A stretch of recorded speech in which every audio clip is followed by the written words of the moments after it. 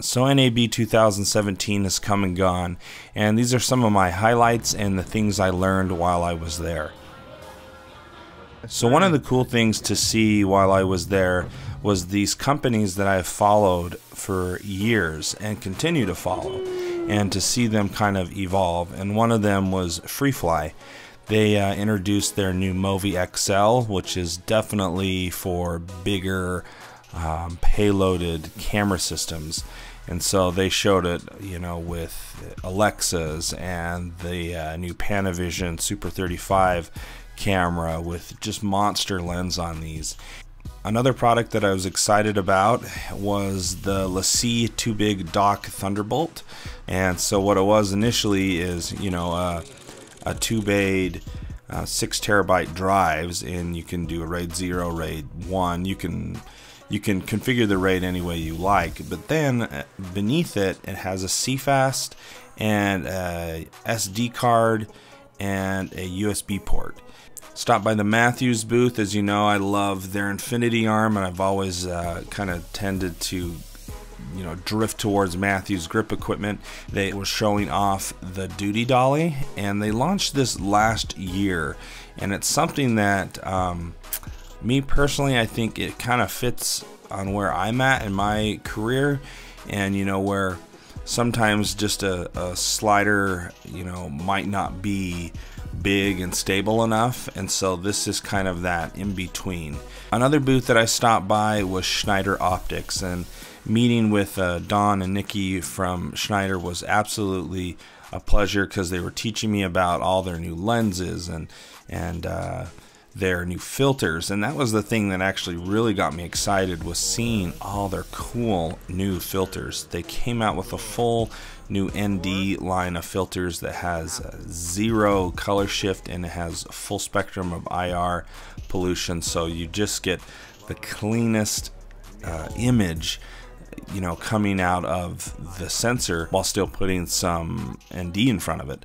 Stopped by the Atomos booth, and they had some awesome news. They showed off their new Sumo 19-inch display and recorder, and this is just something that no one's ever even thought of. The picture quality looked amazing. All Atomos's displays look great, so this is something I really hope I can get my hands on. Made my way over to the Miller booth. They had this insane fluid head setup. It was the Skyline 90. This thing is, 100% for the broadcast sports market.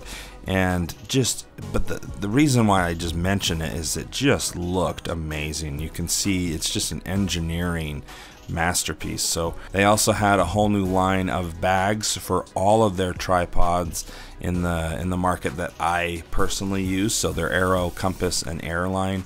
And this was actually a really good new product for me. Just nicer bags, nicer build, tougher, more organization, and a little more flair to the bag.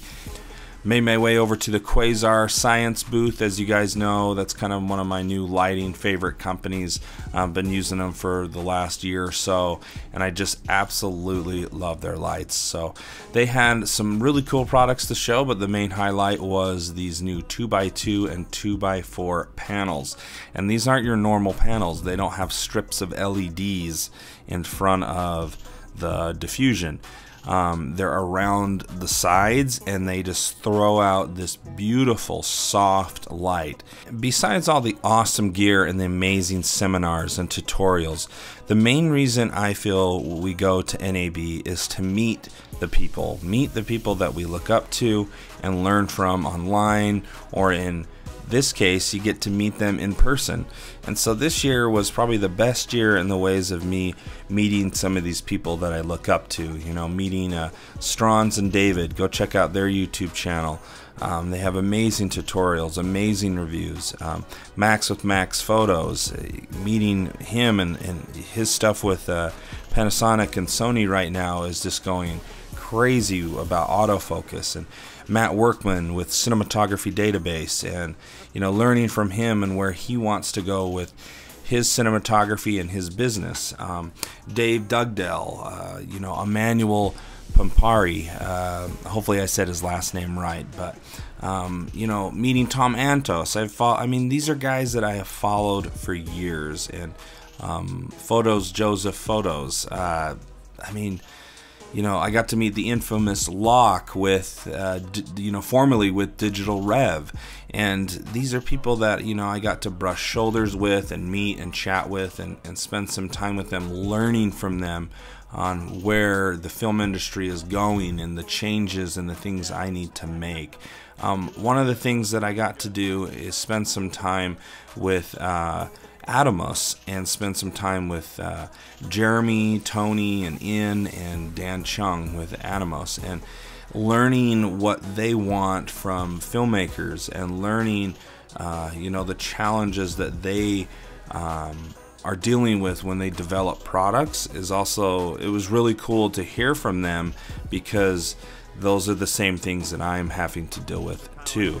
I got to spend some time with Shane and his beautiful wife Lydia Hurlbut, and you know, and their team, and was so cool and so nice, and to meet them and to brush shoulders with them and to talk about, you know, what they're doing, and what you know, things I could be doing better in my cinematography. Spending some time with Nate and Eric at Kessler Crane was a blast, because to hear what Eric Kessler, to hear what his goals were for Kessler, he literally said, our goal at Kessler is to make people smile and enjoy their jobs.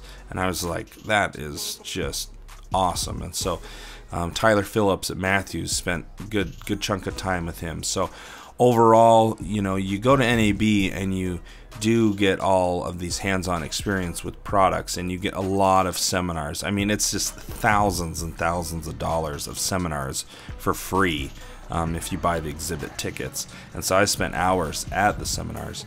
But besides all that, the main reason why you go is to learn from all these amazing people and to get to meet your heroes in the film industry. So, you know, I got to spend some time with Claudio Miranda and you know, talk with him a little bit, and he's one of my favorite all-time DPs. So hopefully this was a good overview of NAB 2017. If you have any questions, feel free to reach out in the comments, and I can't thank all the people for meeting me out there and, you know, spending some time with me.